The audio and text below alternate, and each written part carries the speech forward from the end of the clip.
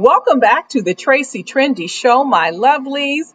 Another day, another dollar, and another deep scrubbing of life after lockup.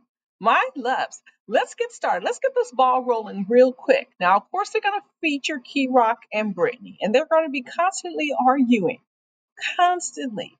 And Key Rock wants to make it purely about race. And Brett was like, "You don't even know my family. It's not because of that. It's because that you're not the man. Okay, you're trans." But Key Rock thinks otherwise, but they kind of die down with this argument. But he says he feels a little nervous about meeting their people. It could be both things. It could be both. They could both be right. How about that?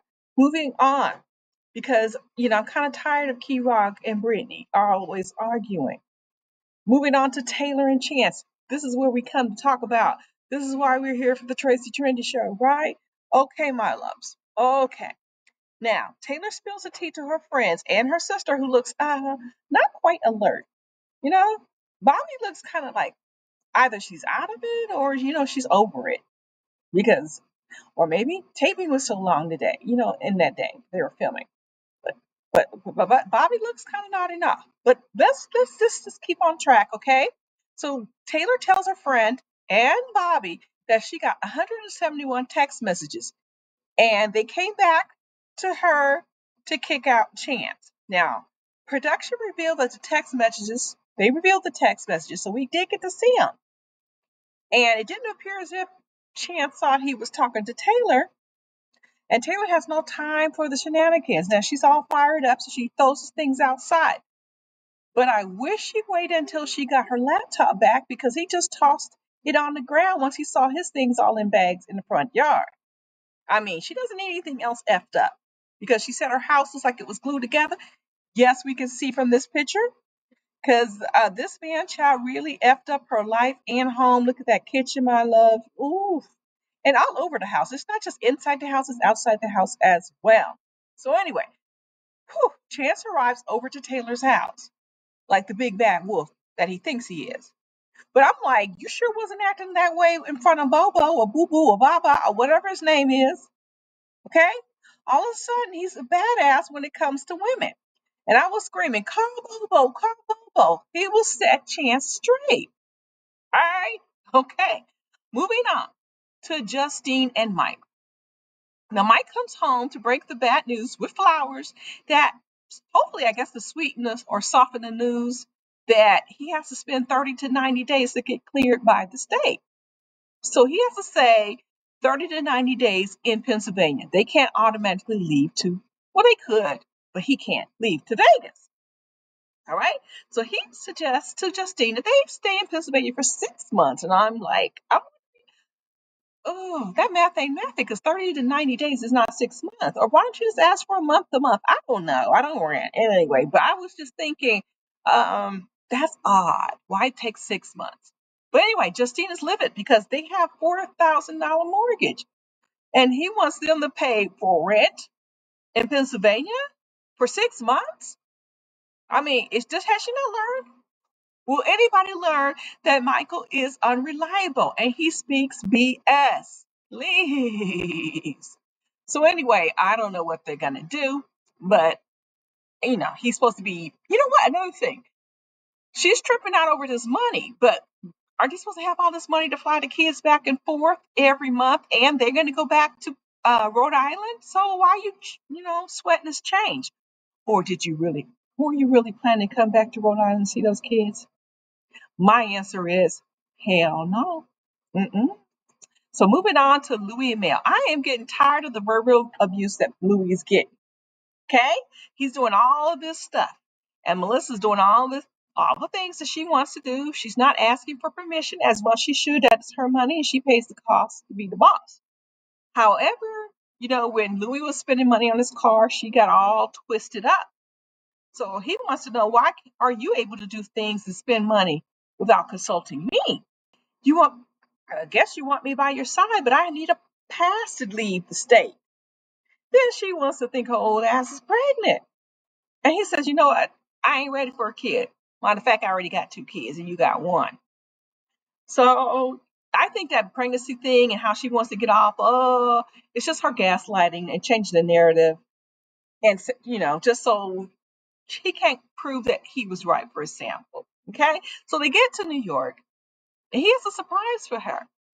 They have lunch at a pizza parlor and she's totally flipping out. But she really flips out when he says he got a job at a pizza parlor. Now she's asking, like, she's embarrassed that this man got a job at a pizza parlor. What does she expect? I mean, he's coming straight out of the pokey, and she was not embarrassed to say she had a boyfriend in prison. So I don't understand why she's upset that she got a non-con now out of prison. Moving on, Chevelle and Quay, big old wedding dress shopping, and I'm like, whoo, someone needs to talk about that ill-fitting bra and that bad ink because it's not working with the dress. No. But moving on, the parents want each side start fighting again right in front of the kid. Not cool. And anyway, I'm kind of bored with that. But yeah, they're fighting because same old stuff. That you know, Chevelle's mom doesn't think Quaylana's good enough for her daughter or ready to get married or whatever, and she's totally right. But as a fight ensues. Okay, moving on to Lynn's and Blaine. Blaine wants to tell Lynn something. And he tells her that, the years that Lynn's is facing and all the other stuff has got him kind of depressed. So he went to a doctor and he now has a medical green card. And Lynn says, hell to the no. Lynn says, no, they're barely making it. And you know what? I also think it's not a good idea for two addicts to be, partaking in such a thing. It could be a gateway for something more stronger, especially if you're living with Lindsay. And I think there are plenty of antidepressants that he could try first, and that could be probably free of charge or at least cheap, and definitely not addictive.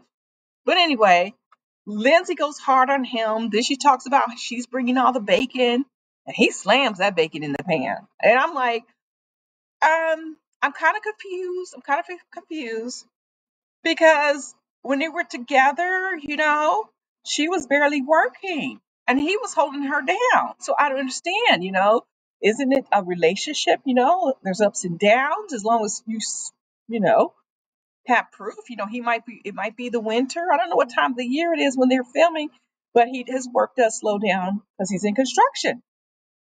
And I'm also wondering if you're pinching pennies, you should not be planning a wedding, as well as you should be saving all coins to go to that miracle attorney. Plus, even though you're getting married, that's more responsibilities and adding more depression.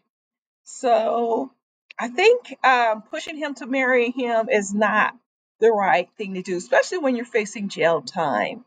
So if I am to believe that story is true.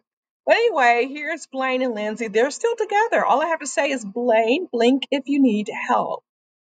Now, Sean and Sarah. Now, Sarah and Sean are also facing a little hard times. They're trying to start their little business, little toe business.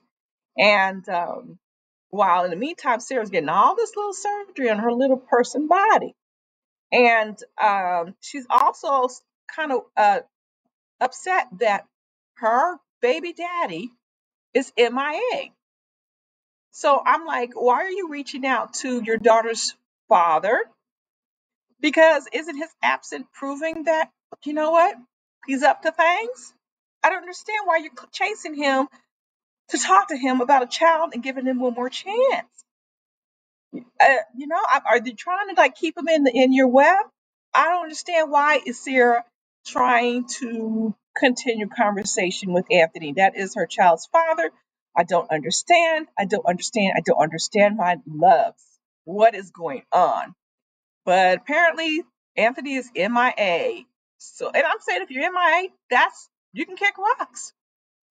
Now, at this point in the show, we always go down to who's the winners and who are the losers. Key Rock and Britt. Oh, poor Brittany. She she stood her ground with Key Rock over this whole situation. So Brittany is winning. So that is 1-0 non-cons. Taylor and Chance, Taylor finally got some. You know what? I don't know how long this is going to last, but Taylor is winning. So we got 2-0 non-cons. Very good. We're going off to a good start. Justine and Mike. Well, Justine is losing. She had a C-section plan and she had to, I guess, reschedule. I don't know what she's going to do. Mike is not sweating it. He said, he wasn't thinking. He wasn't really business minded. I don't think. So Justine is losing. Mike is winning. So we have our score at 2-1 non-cons. Louie and Mel. Melissa's wigging out. Louis staying strong. He has a job. He's not letting anybody get him down. So I'm going to give the win to Louis. Louis. So 3-1. No, 3-2. No, 2-2. We're 2-2 even. Now we're down to Chevelle and Quaylan. Their parents are fighting. They're not really winning. So I'm going to skip them. Linz and Blaine. Blaine is going through things. He is losing. So Lindsay wins as well as the cons. The cons win this. We got to go back to Sean and Sarah. They're barely on the show this week. Um, hmm. They're not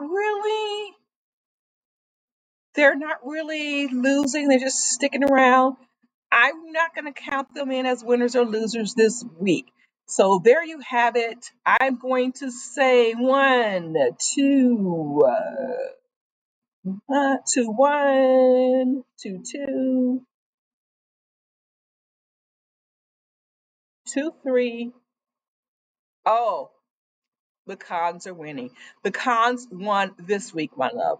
Surprise, surprise, right? So you know what you have to do. You have to subscribe if you have not subscribed. Hit that notification bell, my loves, as well as subscribe. If you have not subscribed, drop a line below. Let's continue this conversation down in the comments section because we know it goes down in the comments. All right, my loves, I'll catch you all out on the flip side.